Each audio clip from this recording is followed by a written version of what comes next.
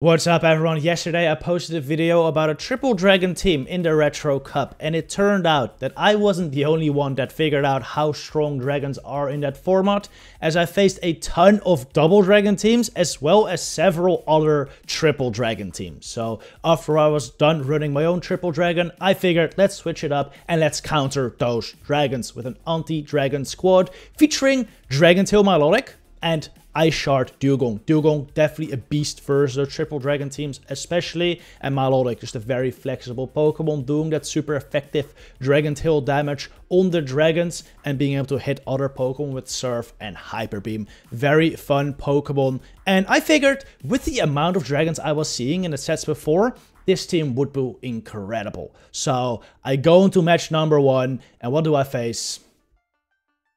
A Macargo? This is a Pokemon that's incredibly weak to dragons, except for like Altaria, because of course Altaria is a flying typing, and it's also like it's good versus Altaria, and it's also quite good versus Dewgong as well. And then they have Superior too. Like what? These two Pokemon get owned by dragons. If I was still running my triple dragon squad, this would be the easiest clap of my life. Easy win. But yeah, I switch it up, so. And this theme went on for this first whole set. The first dragon type I end up facing is gonna be in battle number 5, by the way. But regardless, this team still worked okay. And in set number 2, I actually went 5-0. I actually faced very little dragons in set number 2 as well. But some, and the team still did okay. So I think this is a team I can recommend for sure. If you're facing more dragons than I did, it's gonna do even better. So yeah, I think it's definitely an okay team. I also have Jellicent in the back, by the way. If I was still running triple dragon, this would have been awesome. I was losing my mind, honestly. I was doing these battles during my live stream as well on Twitch. I live stream every day, every evening actually, from 8 PM my time, which is Central European time, 8 PM my time until like 10 PM my time, Central European time again. Except for the evening I'm uploading this at, because I'll be at Stuttgart for the Pokemon Go Regional Championship there. So that weekend I won't be live streaming, but on most other days, weekends, I should be live. Anyway, Jellicent, I would have destroyed this with Triple Dragon, and man, I was just losing my mind, honestly, because this is honestly the ridiculous team for the Retro Cup, because there are so many dragons, right? I think so. Yeah, the game's over. I end up going for Icy Wind here. I mean, just a bait. They're gonna shield, hoping they somehow don't throw their attack and I can get to a Bull Blast, but no. All things considered, though, I made this kind of close. GG. Alright, next match. Skeledirge. This is what I like to see. Though, this is like probably the worst fire type I can see, because I do have Disarming Voice. They don't end up throwing it immediately, so I can go for Sky Attack. And now I'm going to try to catch their attack on Milotic, which I do. Incredible. Likely going to be a Disarming Voice, but no. Oh, it is Disarming Voice. I think they also have Crunch, which you can see. And then Trevenant comes out. Like, Trevenant? What? What, dude? What? By the way, I don't believe in any sort of algorithm or something that's designed to keep people at 50% win rates by feeding them hard counters when they're doing too good or something. I don't think that's actually a thing. I think this is just a random probability. You know, sometimes you're just gonna end up in a streak of being hard countered, because that's how probability works. If you play enough matches, eventually you're gonna have a streak of bad counters, and you're also gonna have a streak of good matchups. So that's just how it goes in random matchmaking. At least that's what I think. If you believe in an algorithm, honestly, I don't care. Like, believe in that, it doesn't bother me. I just don't think that's the case. Anyway, another team, by the way, that would have just Triple Dragon would have done so good against. Would have been so well. Would have done so well. So yeah, I was kind of losing my mind. This should still be fine though, I believe, as I may be able to. Oh, they get the defense drop. Yeah, and because of that defense drop, the Shadow Ball was gonna knock me out. Oh man, this game can be so annoying. Another Skeledirge lead. Freaking crunch Skeledirge with defense drop. Crazy. Alright, we're gonna play it similarly. This time shielding Disarming Voice. Ooh, a little stutter. Game isn't quite stuttery as well. Gonna go for the Sky Attack and then try to catch the next Disarming Voice on my Milotic again. Actually let that go. So I switch and I don't even throw their attack, which is wild. Now I just get a free Dragon Tail down. And it's again a Lantern! What is Lantern doing here, dude? It's a Dragon meta. Am I crazy? I don't think Lantern is good here. We're literally in a Dragon meta. Right? I don't know. Maybe I'm the crazy one. I am starting to think I'm the crazy one. Let that go. Look at that beam go, though. Look at that beam go. Very nice. Okay. This next attack go. It knocks out. But at this point, I can easily farm out with Dewgong even. I farm out with Dewgong, because if they stay with Lantern, now I can just get a free Icy Wind on whatever's in the back. And it's like one of the biggest core breakers to my team. I'm almost though. Wow. But luckily, it's in the back. Icy Winded. They actually let it go, which is interesting. I mean, I guess they run a Saver Shield for potential Sky Attack. I guess they did have some energy on Altaria already, so makes some sense. But at this point, I just fast attack everything down. I'm just gonna go for another Icy Wind. I don't think that was necessary at all, but I guess now we're debuffing the Power Stone damage. I'm gonna let this go too, because at this point, Dragon Breath will do a lot, right? So, yeah, I actually have Icy Wind, which is interesting. Very interesting. I guess it works. I'm still not too sure what's the way to go on Bomb of Snow, to be honest. I feel like Weather Ball is the way, just because you're a little spammier. But Icy Wind definitely has some play too for dropping your opponent's attack. Not gonna be very impactful here though. Okay, Mantine. This is tough because Mantine does have Ice Beam. They get to Ice Beam on the 7th wing attack, so I attempt to catch it on my Milotic here, but unfortunately they end up baiting, which is still fine. Doesn't do that much. Out comes another Lantern. I don't get it, dude. I don't get it. I mean, Lantern's a good Pokemon, but it's not good for this meta, right? They end up letting me get to the Hyper Beam, which is just awesome. Hopefully let this go, but they shield it up, unfortunately. But still, I've gotten a shield here with my Milotic. I can bring out Altaria now. Shoot up this attack, because definitely gotta be a Thunderbolt. And I want to keep my Altaria kind of healthy. Go for the Moonblast. This should take out the Lantern if they let it go. And then I have a very healthy Altaria and Dewgong for whatever they have left. Oh yeah, it's a Mantine still. Gonna try to catch the next attack on my Dewgong. Oh, and we do. Big. Hopefully not a bait again. Ice Beam will be sick. It is the Ice Beam. Let's go. Out comes Vigoroth. We are triple hard countered here. Mantine with Ice Beam against my Altaria. Lantern versus my Milotic. Dewgong versus Vigoroth. But I do think there's still a play here. Dewgong's a beast. Gets to the Icy Wind. Should be able to take this Rock Slide. If I can get to another Icy Wind, I'm looking very good here. 1, 2, 3. I get there. Dewgong gets to the Icy Wind. Drops Vigoroth's attack once again. It's just huge. Now I should be able to just Dragon Breath this down. They are double debuffed, so no point in shielding these. I want to save a shield for potential Ice Beam from Mantine. And now that their Vigoroth's double debuffed, Body Slams or Rock Slide won't do that much. Can just be a Rock Slide, so, or a Body Slam, I mean. So let it go. Farm down. Actually, I switched out. Out comes Mantine. Gonna shield the first attack. Go for my Moonblast now. I don't think Moonblast knocks out quite yet, but should do enough to where I can Dragon Breath down before they can get to another area ways. Moonblast takes out the Mantine. Out comes Vigoroth. Dragon Breath down. GG. Pretty much hard counter. We still won that. Okay. First Dragon. And I completely mess up. I was so mad this entire set. I was not facing any dragons with my anti-dragon team. And the first dragon I faced is Arctabax. And I pulled the wrong counter swap. You have to go Milotic there. You have to go Milotic. Because Milotic is doing super effective with Dragon Tails. Whereas Dewgong was only doing neutral. Like, Arctabax is a fine matchup here. Still, I felt like I was fine here. Because I should be able to fully farm this down before they get to another Dragon Claw. Never mind. Oh, I messed this up so hard. I messed this up so hard. Out comes Deoxys now. Yeah, we'll just go for Icy Wind. Debuff him. I still have ult for the Deoxys, which is great. As long as I don't have Rock Slide, it's a good matchup. Out comes Dewgong though. Oh, this is not great to face when they have a shield advantage. Go for the Sky Attack here. Bring out Milotic. This is a fine matchup to have a shield. So this is gonna be kind of bait dependent. Should be able to take 2 Durons though. And I do.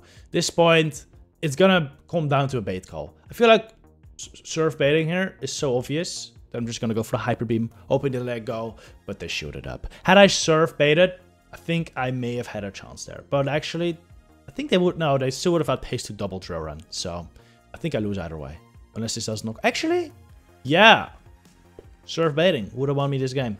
Unfortunate. Unfortunate. What would have also won me this game is if I just brought out Milotic versus Arctibacks. And then I would have had...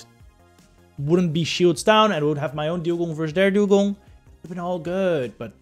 Yeah, I didn't do that, so... It is what it is. Okay, Lantern. Out comes Jumpluff, which is just wild. Jumpluff? Crazy. Oh, this is set number 2, by the way. Negative first set, but now... I mean, it's not spoiled. I already told you. It's going to be a 5-0. These are going to be some good battles. We're going to see some dragons, hopefully. Jumpluff, pretty fine for Dewgong. So, I shoot the first energy ball, though, because that one does the most. But the next one you don't have to shield, because they're debuffed. Doesn't do... Well, it does a decent chunk, but not that much. Now we can go for the next Icy Wind. If they want to shield this, that's fine. I can just shield as well, and I shut down, but I don't shield this. Which is great. Dewgong now has a little bit of energy and enough health to probably get to an attack versus the Lantern. I decided to go for the drill run. I thought I may be able to reach another one. But maybe I should have Icy Winded. Because if I Icy Winded, I think I dropped their spark damage. And I might have been able to get to another attack. I just go down with it, unfortunately. But it's still fine. They now have Frostlass versus Milotic, which is great. Milotic is really cool Pokemon here. Because it's like an ice counter and a dragon counter. Not all ices, of course. The Dewgong matchup, as we just saw, is kind of iffy. A Boom of Snow, you're gonna get hit by an energy ball. But when we're talking like Frostlass, you're looking pretty good there. And even versus like Dewgong and a Boom of Snow, you have a lot of play for sure. So that's why I like Milotic quite a bit. It pairs nicely with Altaria, I do believe. Overfarm here a little bit. Get rid of the Frostlass. I'm still kind of worried because the Lantern can farm down my Milotic at this point. And this just has so much energy loaded from Altaria. Altaria, super tanky though. This is why I run Altaria over something like Dragonite. Because Altaria just has so much more bulk. Can actually take 2 Thunderbolts here. So, first Thunderbolt, we let go. Second one, I mean, we don't have any shields. We have to let it go. Altaria eats it up. Gets to the Sky Attack. Takes out the Lantern. That's a GG. Don't run Lantern, guys. Lantern is good into this team, but I wasn't expecting to see Lantern in a meta filled with like Dragonairs and Hakamos and dragons, you know? Okay, another Mantine. Again, we switch on the 7th wing attack. Try to catch against an Aerial Ace. I promise this is not a replay. Even though my opponent again has Lantern. I think it's just the same team. Going to Milotic. Bring out Lantern. Again, why are people doing Lantern? I don't get it. I don't get it. They throw an attack. I just let it go. It's being surf. Milotic! Super tanky. Actually super tanky. Takes that surf. Gets to the Hyper Beam. Does a ton of damage versus the Lantern. That's so sick. That's so sick. You'll have to see that. Okay, bring in Altaria now. I have a move loaded already, which is nice. I'm gonna take this Thunderbolt. I need to save shields for that Mantine, because I don't want to get Ice Beamed. Mantine comes in. Gonna throw the Sky Attack here. Gotta try to catch the next attack on my Dewgong. 1, 2, 3, and switch. And they don't throw, which is unfortunate. Out comes Vigoroth. It's the same team we faced earlier. We'll make a video about this. I actually do kind of like this team. As far as Lantern teams go, I don't hate it. I don't hate it. Because Mantine and Vigoroth are very good in this meta. And can definitely support Lantern enough against the Dragon types, I would think. It's a wild team, though, to face. I don't like it. I don't like to face it. I do like the team. Anyway, they just let Vigoroth go, and then they try to put it all on Mantine, which I think is a big mistake. I think it's a big mistake. Because they're not going to reach 3 Aerial. Actually, I think they reached 3 Aerial Aces, but they're not going to reach double Aerial Ace Ice Beam. So I just shield there. I know there's going to be a bait, but I may as well shield. Because I don't think they're going to get the double Aerial Ace Ice Beam. So I shield both baits. This is another attack, but this cannot be Ice Beam. Ice Beam is much more... 15 energy more expensive than Aerial Ace. They were not there. We Dragon Breath down. GG. Oh no. The Core Breaker. Bring out Milotic. Because it does do decent fast attack damage. And I bring out Altaria? They don't know. They don't seem to be aware of the power of Milotic. Actually, Milotic is a Dragon answer, but it's not like super good as a Dragon answer. I do win zeros here, but I end up shielding. That means the Altaria farms me down. But it's okay. We got shield advantage. I can now farm down this Altaria with my own Altaria, get close to a Sky attack, and maybe fire that off versus the Abomasnow later. So I'm not feeling too bad about this. Once the Abomasnow comes back in, I'm going to try to catch a Weather Ball on my Dewgong. And if I can do that, I'm in a good spot. 1, 2, 3. They're at 5 now. Try to catch Weather Ball, which is at 5. But unfortunately, they don't fall for it. They farm up way past an Energy Ball. So I'm thinking there's no way they bait. They bait. Actually, I was kind of expecting a bait. But if they baited, I wasn't expecting a double bait. Because that's a bit too ballsy. So, and then I figured that I should be able to get to the second Icy Wind before they get to the second Energy Ball. So that's why I just double shield. So that worked. Now I'm going to wait a turn, because I didn't want them to catch an attack. Which I did try. And out comes Dragonair. Honestly, if I just threw the Icy Wind into that, it would have been fine as well. So I do that now. And now we can farm down, have an attack loaded for the Abomasnow. I know they're just about like 1 away from the Energy Ball now. So I'm actually going to be a bit cheeky and attempt to catch. But unfortunately, I think they might have saw it coming, or they just didn't throw their attack. And now they get a Weather Ball off on my Altaria, but it doesn't matter. I still have the Icy Wind on Dewgong, so it's all good. GG. That's how you beat the hardest core breaker to your team. Let's go. Okay, hello to Marowak. This is awesome. Akumo. Oh, we're seeing dragons. We're seeing dragons. This game is unlosable now.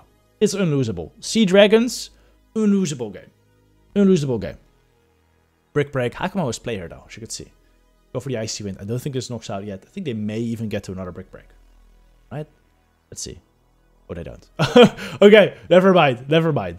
That's not a great matchup for Hakumo, obviously. Out comes Marowak now. Again, this is a scenario where I thought I might still get the 2 attacks, so I actually just go straight up for the Drurin. But unfortunately, 2, 3, 4, 5 fire spins knock me out exactly and don't get there. Again, probably Icy Winding was just the way there, because even if they no shield, you still get to another attack anyway, so yeah, that's fine. Out comes Arctibax now. I have Milotic for this, and this is a great matchup. This is a really great matchup. I'm going to shoot up the first Ravenclaw, because I know I can shoot one, take one, farm all the way down, and have double surf loaded for the Lolo Marowak at this point. If you were to face the Arctibax, like a switch-in scenario, I'm pretty sure you can surf and Dragon Tail down before they get the double Dragon Claw. So that makes Milotic a pretty good answer there. Out comes Alora Marowak, double surf loaded. First one coming through. Second one, don't think quite knocks out, because Alora Marowak is quite tanky even as Shadow. But yeah, one Dragon Tail does the job. GG. That's some good Milotic action. Dragalge lead. This is pretty good for Altaria, as it takes Dragalge 7 Dragon Tails. That's 21 turns to get to an Outrage, and it takes Altaria 17 turns to get to a Sky attack. Oh, you get there earlier. This, wait, would that have been an Outrage? I think it could have been. So I shielded up, but it was just an Aqua Tail. Out comes Kingdra now, which, this smells like triple dragon. I think we're finally seeing triple dragon. Shield the Outrage. Luckily that wasn't Octazooka, that would have been painful. Oh yeah, they're 1 away from 8, which is an Aqua Tail. I should just throw my Surf immediately. But I knew that Aqua Tail was not going to knock me out either, so this is still not too bad. Go for the Surf now. The reason I threw a Dragon Tail there as well, because I was expecting them to come in with something other than the Dragalge, to be honest. It is Triple Dragon, by the way. Goodra comes out. This is what I do going for, but this Goodra is interesting because there's Power Rip. But luckily, Dewgong outpaces to the Icy Wind.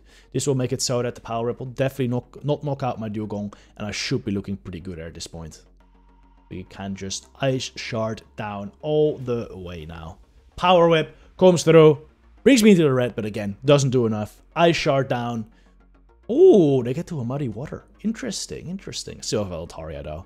But we're not using Altaria for this. We're using the anti-dragon. Milotic, Dragon Tail down. GG Goodra. That was the final battle. Finally, after 10 battles, I managed to find that triple dragon I was so desperately hunting for. And beating that felt great. So, yes, this is definitely a team I could recommend if you are seeing a lot of dragons.